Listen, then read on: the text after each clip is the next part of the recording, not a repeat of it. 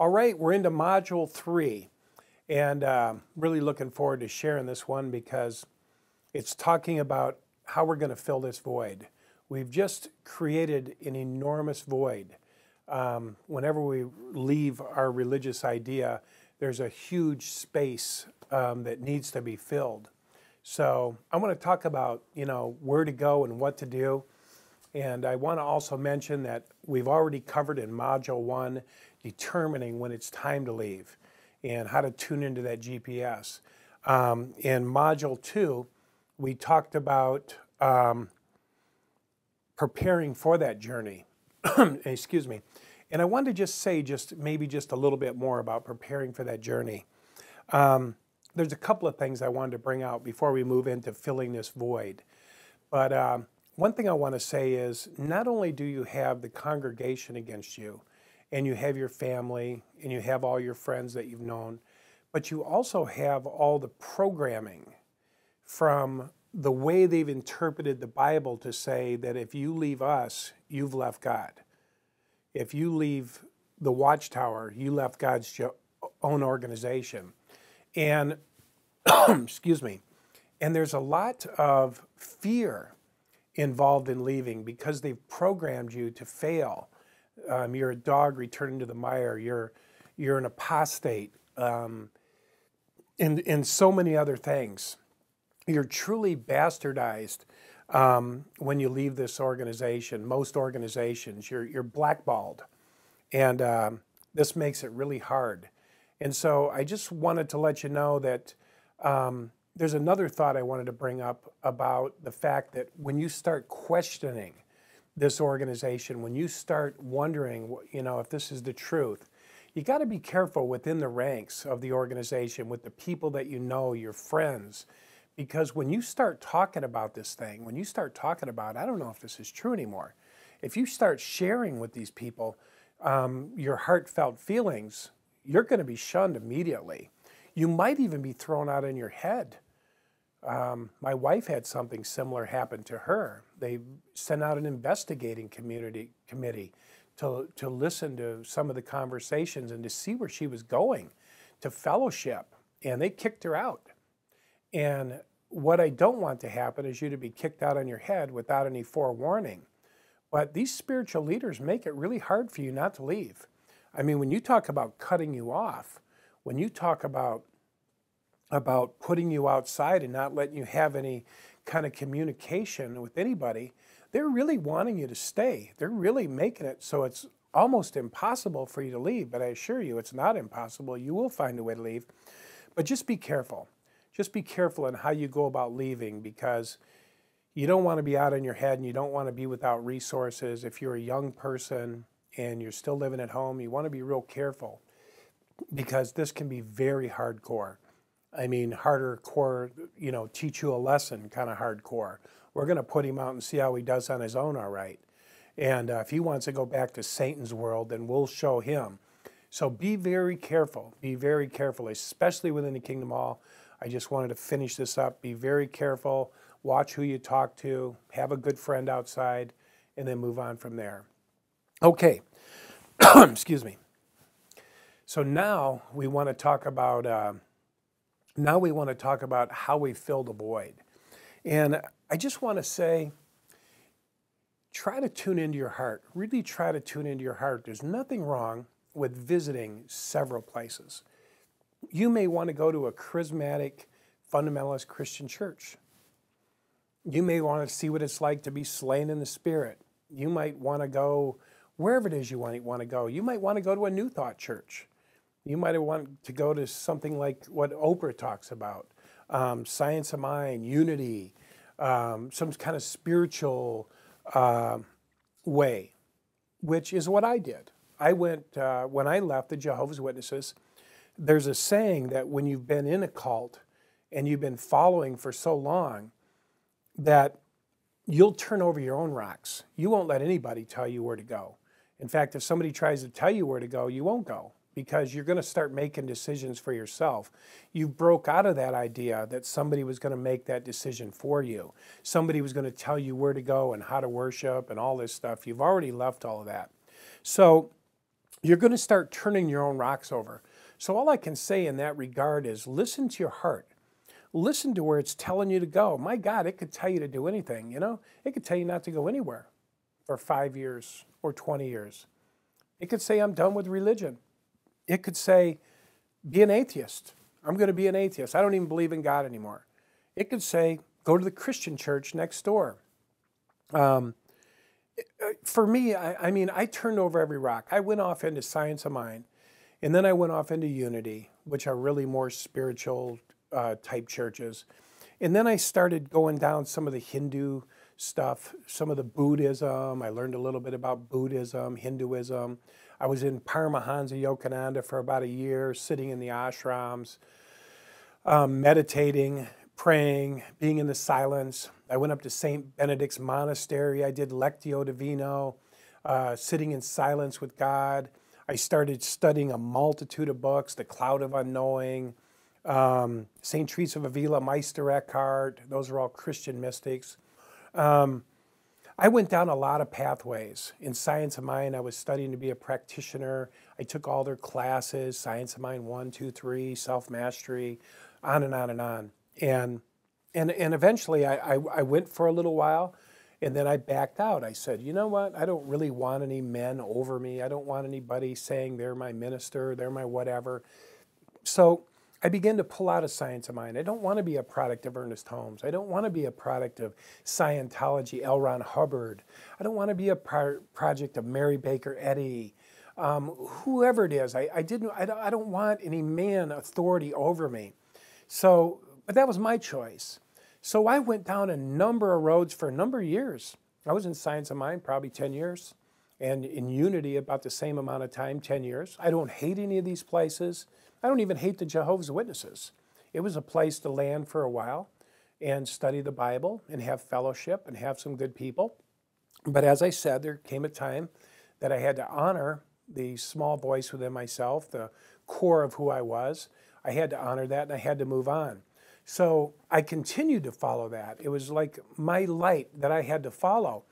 So I went into the Science of Mind, and you know, for me it was, they said I was made in God's image and likeness, and I was an idea in the mind of God before I came here, and that I was going to flourish and unfold into a beautiful person. And that was beauty to me, that I wasn't a throwaway, that I wasn't just a no-good sinner, that I wasn't a person that was just, you know, that was a horrible man that didn't deserve nothing but death. So I enjoyed the Science of Mind for a while. Then I went into Unity, and I found out about Christ, Christ in you, hope of glory, a lot of Paul's writings, and that we're supposed to be filled with that Christ, that spiritual dimension that was in Christ. And then I enjoyed that for the longest time. And I still do enjoy it. And then I moved into so many other things. I wanted to see what the Eastern religions were like. I wanted to touch on them a little bit. I didn't get heavily involved in Buddhism. Some people do. Some people go right from witnesses into Buddhism, and that's where they stay the rest of their life. Zen Buddhism, Wang Pao Buddhism, on and on, whatever, Zen Buddhism. It goes on and on. It's just more religion, but that's not my choice. But the point of it is, find something, go to a few places. I went to a half dozen places before I found the place where I was going to hang out. And I let that place where I was at fill my soul. I let it feed me. I let it nourish me. I let it bring me back to wholeness to a certain level. And then there was a new idea, and I embraced it, and it brought me to a new level of wholeness. And I realized that I could drink from several places, and I would get nourished. And so I took it at that. And fortunately, I realized for me that there wasn't an end place. It wasn't like this place that had the truth, that Science of Mind had all my truth, Unity had all my truth. My soul was still hungering for this one-on-one relationship with God. That was what I wanted more than anything for me. That was my compass. That was my inner GPS. I want a relationship with God that feeds me, that guides me, that restores me, that loves me unconditionally, that's patient with me. And so I just went out into all these other things and turned over the rocks and exhausted them. And like I said, I found a few places for myself to hang out for several years. And I enjoyed those communities as I did the Jehovah's Witness while I was in there, while I was enjoying that sort of honeymoon. I enjoyed some of the sciences. I enjoyed some of unity. I enjoyed Christian mysticism. I enjoyed some of Paramahansa Yogananda. I enjoyed it all. And it was a wonderful journey. And for me, religion, my spirituality is a journey. And I know that might not be the same for everybody. When I first left, I wanted the truth, you know? And I went to several Christian churches. And unfortunately, within the churches, they were fighting within themselves that they had greater truth. When I went to this church, they said, we're charismatic, and unless you have the gifts, you know, of speaking in tongues and this and that, then you weren't saved. And, you know, and then I went to more conservative ones. It's all Bible. There's no esoteric, there's no mysteries. It's just straight Bible. You know, your Calvary Baptist churches and, you know, whatever, Seventh-day Adventism. But they were all okay. But my soul was looking for that connection. And anyway, but I did enjoy those. But there's some people that just want Bible. That's all they want. I just want the Bible as it is. Well, there's plenty of those churches. They're all over. But find one that fits you. Find one that feeds you. You have to feed your soul. I mean, a person who is an atheist might come right into Christianity, or a person who's a Christian might become atheist. It's all over the place. Nobody's path, your journey, your prodigal journey is your own. And you've got to, unfortunately, go it alone. But all I can say is find one that feeds your soul. I'm not going to tell you where to go because I can't tell you what to go. I don't know what you need. I had to dismantle my religious ideas in Jehovah's Witnesses. There was some bad stuff I learned. There's some bad stuff you learn in other religions. There's a lot of good stuff. You have to be sorting. But the beauty is that that you'll want to be fed. You'll want to nourish yourself. And it could be just reading books in the privacy of your own home the rest of your life. It could be sitting in meditation and praying with God. It could be a number of things. And like I said, I'm not here to steer you. I would never steer you. You can't steer me. I can't steer you. I never wanted to be steered. I wanted to find out for myself. You're probably going to want to find out for yourself, your truth. And that's why this is your journey to your truth. And again, I wish you well, but just know there's going to be a huge, and I know I said this in the beginning, there's going to be a void that's going to need to be filled. Take your time. You don't have to just jump into something else. I had lots of friends invite me to Christian churches. I went to 150 Christian churches when I got out of the Jehovah's Witnesses. Some were very male domineering. The women don't do anything.